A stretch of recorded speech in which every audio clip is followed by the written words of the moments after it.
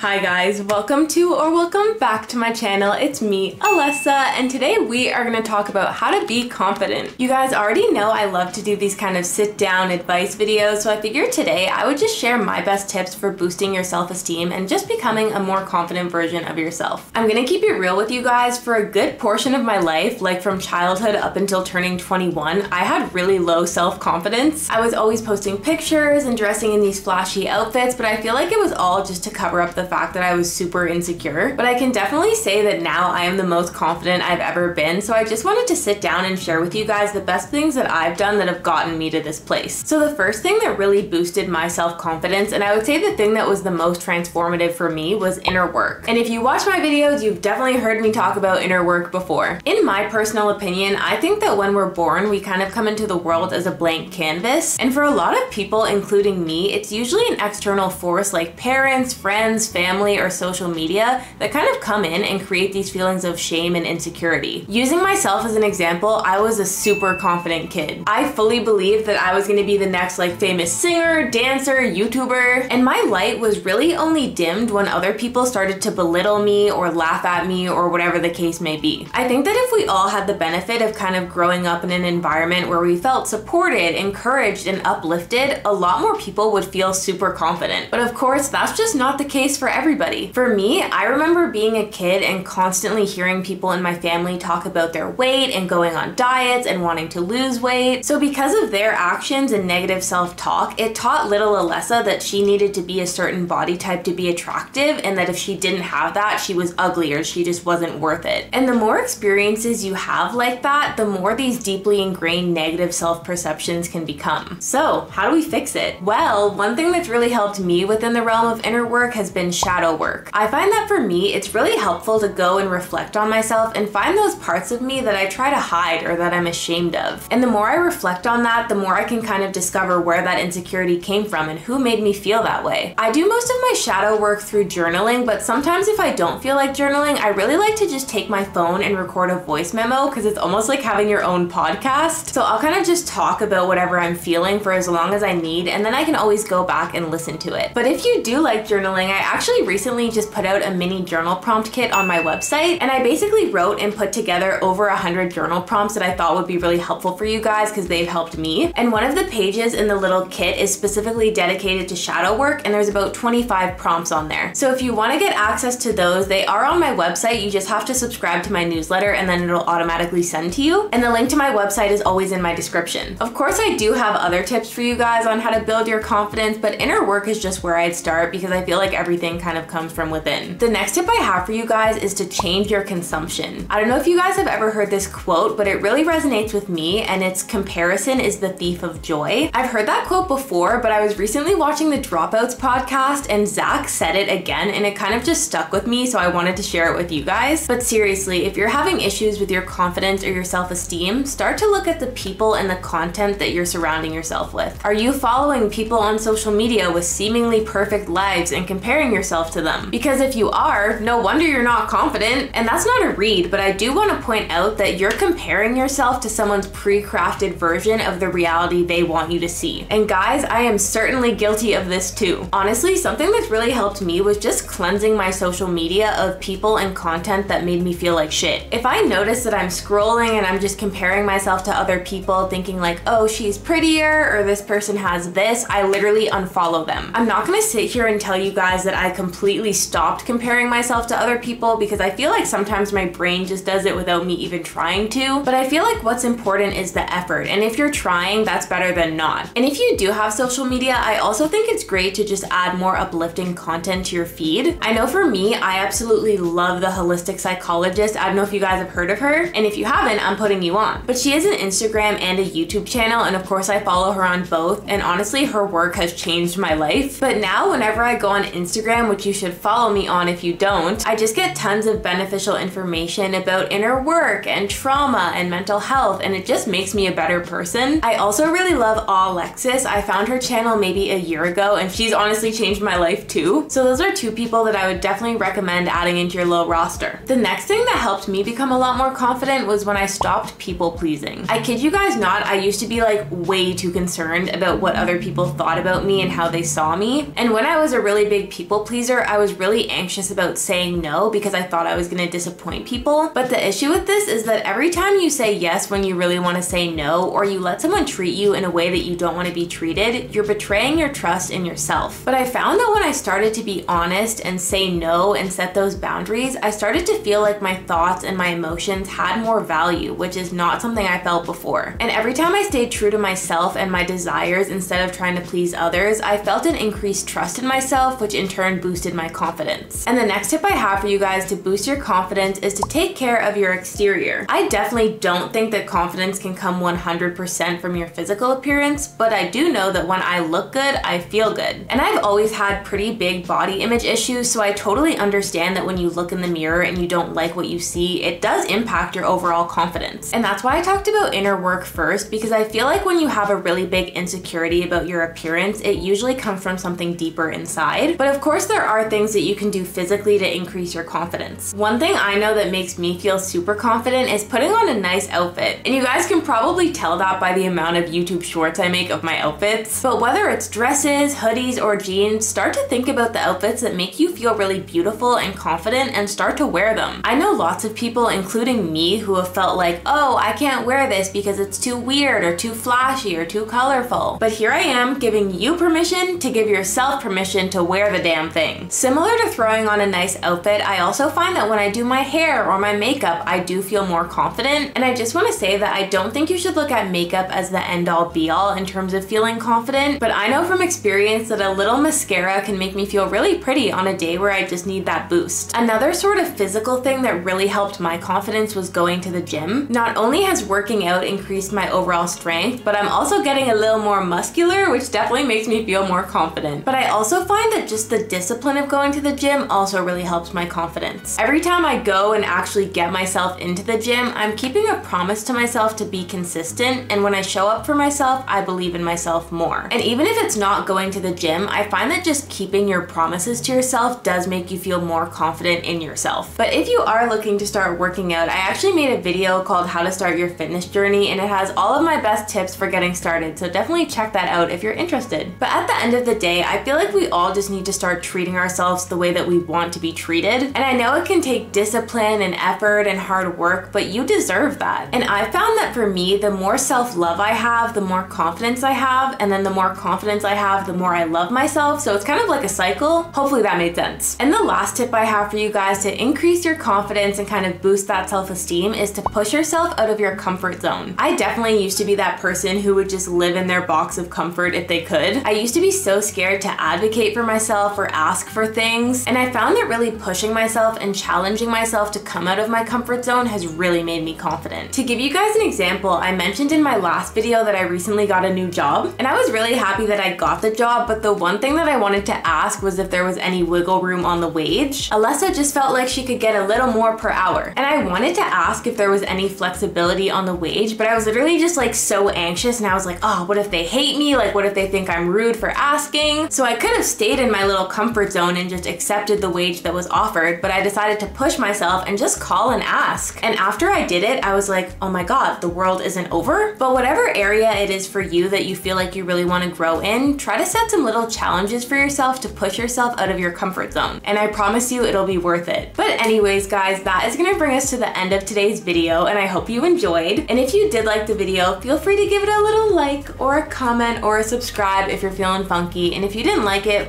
anyway. Anyways, guys, I won't keep you any longer, but as usual, you already know, I hope you have a great day, a great rest of your week, and I'll see you guys at my next one. Bye.